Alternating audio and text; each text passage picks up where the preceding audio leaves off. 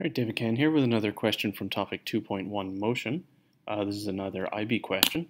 We have a skydiver with a mass of 50 kilograms falling vertically with a constant speed of 50 meters per second. Now I skipped a very important word there. I'm going to highlight it in a different color. Constant speed. Constant speed means that the skydiver has achieved terminal velocity. They're no longer accelerating. They're falling towards Earth as fast as they're gonna fall towards Earth. The question asks for the upward force acting on the skydiver. All right. Well, as a skydiver is traveling with a constant speed, that means he's in or she is in equilibrium. What that means is that all the forces on the skydiver balance. So let's treat this skydiver as a point. What are the forces acting on him or her?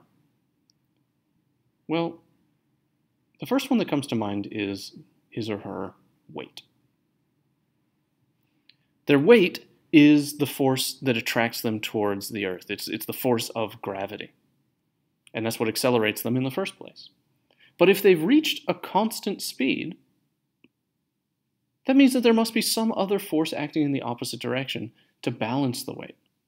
And that other force is going to be air resistance.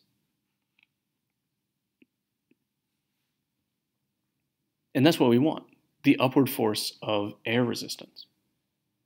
Now, if the speed is constant, then F and W are equal, which means F equals the weight, which is calculated as mg.